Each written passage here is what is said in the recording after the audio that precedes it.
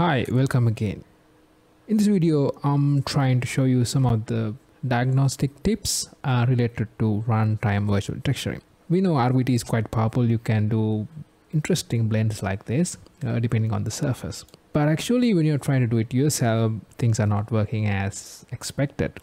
And I made mistakes and I still do mistakes. And this video, I'm trying to show you some of the common mistakes and also try to explain why things are happening. Right, let's get into that. Okay, first thing, so make sure you have enabled virtual texturing in your projects. You can easily do that by going to the edit, project settings, and search for virtual textures. So just make sure you click this checkbox and then you have to restart the project. Since you are moving back with different projects, it's quite possible to mistake this checkbox, and then if you don't click that, virtual texture doesn't work. Materials are set up in a very interesting way. They can dynamically check for the virtual texturing support and enable it based on that. So then you won't see any error message if you disable virtual textures. You simply won't see any result. Okay, the other thing is sometimes you will get a result like this, or maybe something you get a dark color in these blended areas, and that's because of quite few reasons, and I'm gonna show you that in the next couple of sections. So this is a common mistake and this is happens for everyone, and you can easily check whether this is based on some problem or not by going to your RVT location, texture location. In OpenLAN we store that in the OpenLAN core RVT directory. And here we use two RVTs, one for the height, one for the material. This is quite common setup. You will use the two RVTs. If everything's are working, you will see the preview of the texture here in both these textures. In this case, we don't see anything. They are just black. So then that means we are doing something wrong. The reason could be a couple of things, and I'm gonna explore that in the next sections. In order to use RVT, you need to have a surface material. Usually it's a landscape material. Inside that material, you need to have a node like this, runtime virtual texture output. If you don't have this, it doesn't work. So make sure you're using the correct material and also check whether this node is working correctly. Then the other thing is you need to add RVTs to the actual actor itself. So in your level. So here we use the output node. It's just the output node. It doesn't know which texture we are writing to that we need to tell inside the level. So you need to click your landscape, just click that and go to the details panel and search for virtual textures, and then you need to enable both these virtual textures, one for the height, one for the material. Sometimes you don't use the height, but if you're using, just make sure you add those two into this place, and there is no order, so you can add any order you like. Other thing is the volumes. So adding the virtual textures to the landscape is not enough. You need to have a volume to show you this is the area that we are tracking. So usually we do that with the virtual texture volume. Basically you will add two virtual texture volume, one for each RVT. Then check those texture volumes and make sure you have the virtual texture added, and also check the bounds. So you can check the bounds here, and usually you should select the landscape or the actual actor, and then you can click the set bounds and it will create the bounding box like this. You can see the yellow box to covering whole my area, and make sure you have that, and also double check that you need to do that for both these virtual textures. So after you have done all these things, and you will definitely see a RVT preview like this in your RVT textures. So if that's correct, basically it should work as expected like this. So other one is you need to sample these virtual textures and blend. In our case, we use this rock, and inside this rock material, we try to sample that. So let's try to see whether we are doing that or not. In this case, this is coming from Megascan, and this is the material. Inside this material, we use this OpenLAN RVT this function. In OpenLAN, we abstract this functionality. But if your case, maybe you are directly using the sample node, so just make sure you are using that correctly. Go to the place that you do that.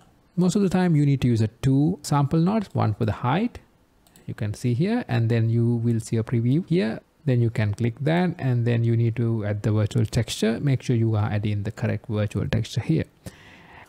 Right, now you can see there's a sharp edge between this my ground texture and also my actual blender texture, and this is quite concerning because the quality wise you can see two different things. Actually, this is a result of the compression in the Runtime Virtual Textures, and there's no way to like change the compression, and you will see a result like this because this actual texture looks like this with some details, but then when you're sampling that, so it looks like this, and it's quite bad.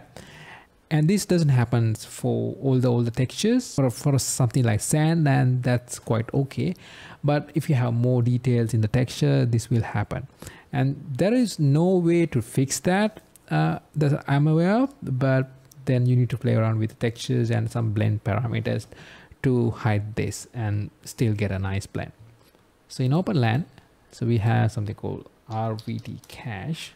All right, then I can enable that by clicking this checkbox. All right, now you can see the actual sample texture. Now we can see a very nice blend between my rock and the ground, because it's using the cache version or the actual RVT, but the quality wise is not the correct result. So then that's why the difference. For this is our actual texture, you can see in the ground, and this is the sampled one. So there's a clear difference between those two. Then when you're blending, you can easily see that. All right, the other problem is blending with normals. Usually we blend our RVTs with normal information, so then we can have a nice result. So let me show you what I mean by that. So here in this rock, we can see we blended nicely, and I can turn up the RVT, and you can see this is the default, and this is after we blend that. So this is too much, but you can see it's blending nicely. And then if I go to this the pillar, and then let me try to turn up RVT. So it uses similar settings, and then you can see we have a subtle change, but there is no much difference. So here you can see we have a very slope angle, and with RVTs we actually sample the ground or the flat surface, and you cannot map that information to a slope surface like this. So then basically we don't do anything in this case, and that's why you don't see any blend here, or very limited amount of blend. But in a place like this, we have a lot of angles, and then we can clearly have a nice blend.